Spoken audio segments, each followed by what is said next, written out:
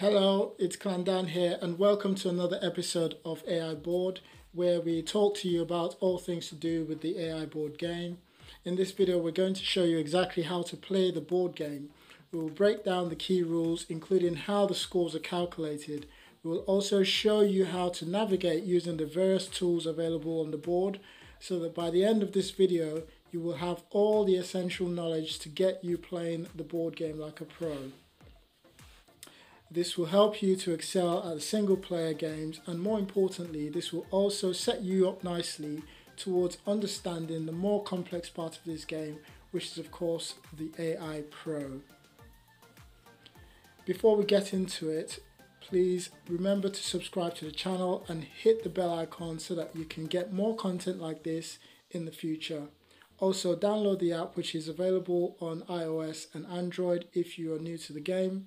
The links are in the description to this video. So without further ado, let's get into it.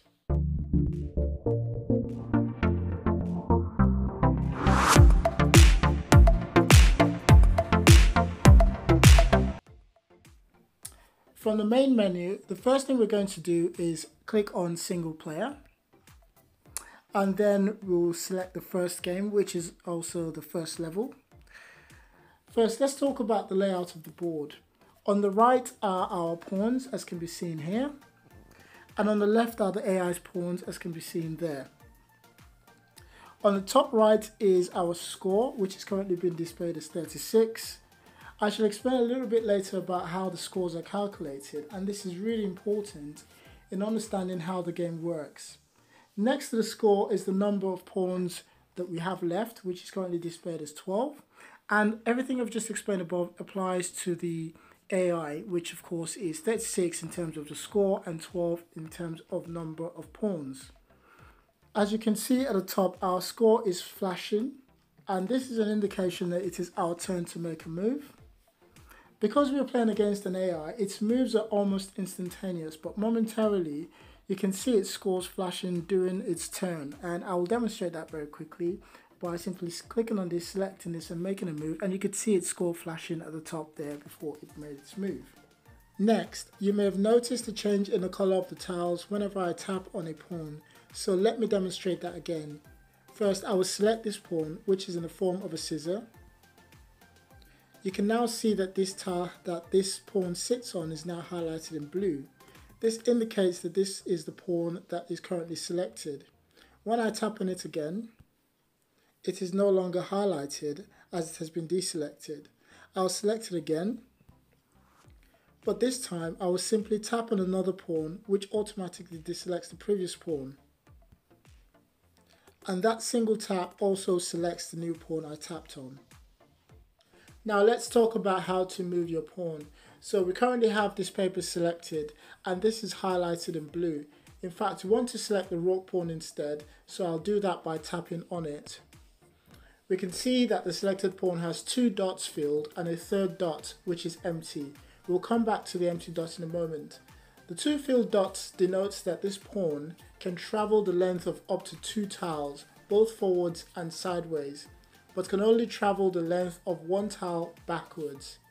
The green tiles that are highlighted indicates all of the tiles that can be reached by your currently selected pawn, which as we know is highlighted in blue. Let's move our selected pawn 2 tiles forward.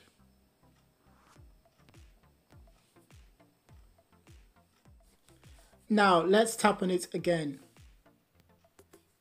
Now you can see from the tiles highlighted in green that the pawn can travel 2 tiles forward and sideways, but only 1 tile backwards.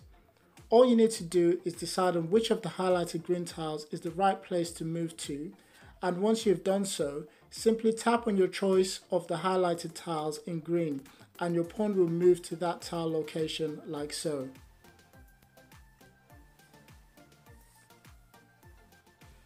Going back to the empty dot, when your pawn reaches your opponent's base, which is any of the last line of tiles on your opponent's side, then the empty dot becomes a full dot, and this increases the reach of your pawn by 1 additional step in all directions. So in this example, the paper is 1 step away from reaching the opponent's last line of tiles. So let's make the move and see what happens. Let's tap on the pawn. We can now see that the empty dot is now filled, and we can also see that there are now more green tiles highlighted for that pawn, which in effect shows all of the tiles it can reach in a single move. In this example, we can see that it can move 3 steps sideways, and that means it can also move 3 steps forward, even though we can't see that just yet, as it is at the end of the board. Also, you will see that it can also move 2 steps backwards. Each time your pawn returns to the last line of its own base, then it gains another empty dot. Let's see this in action in this example.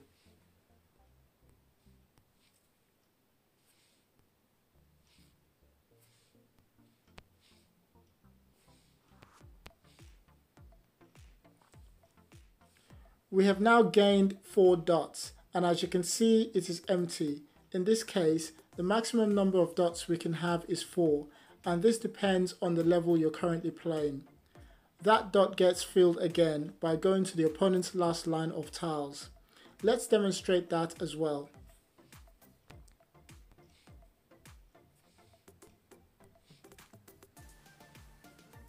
Once again, our pawn steps has now increased to 4 steps sideways and 3 steps backwards.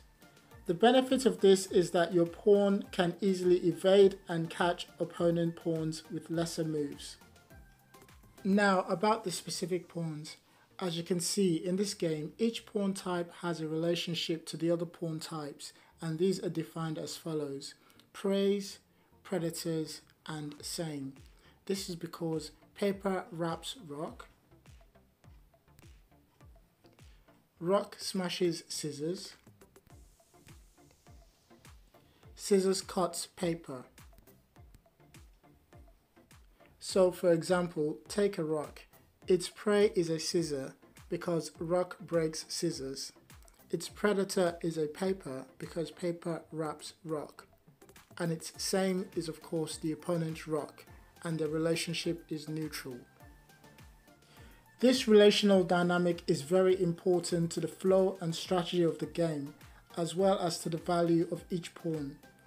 Take for example, if you have 1 rock left on the board, but your opponent has 12 scissors,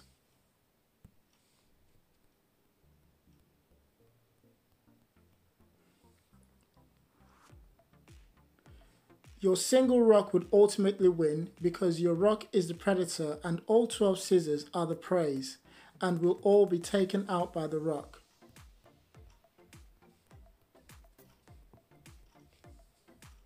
Whereas your rock does not have a predator on the board.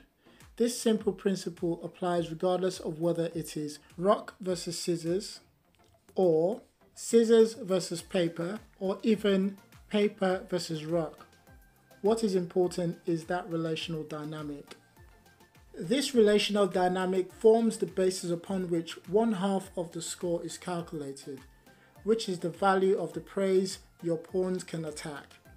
Our rock gets a value of 0.5 for every scissors on the opponent's side. So in this example, let's start off with a solitary rock pawn on the board. Our rock has a starting value of 2.5. We then add a prey onto the board, which will be a scissor. Our score is increased by 0.5. If we add another scissor to the board, which again is another opponent prey, we get an additional 0.5, giving us a total of 1 added to our original 2.5, making the score 3.5. Going back to our earlier example of 12 scissors, which as we know also means 12 opponent preys, in order to calculate the value of those 12 opponent preys, we simply multiply the opponent's 12 scissors by 0.5, which gives us a value of 6 plus our original 2.5, giving us 8.5.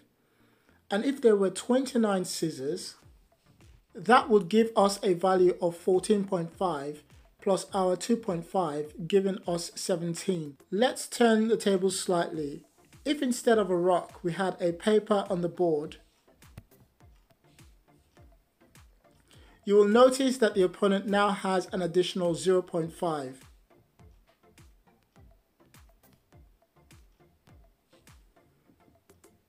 And that is because our paper is the prey for those scissors, but it only gets 0.5.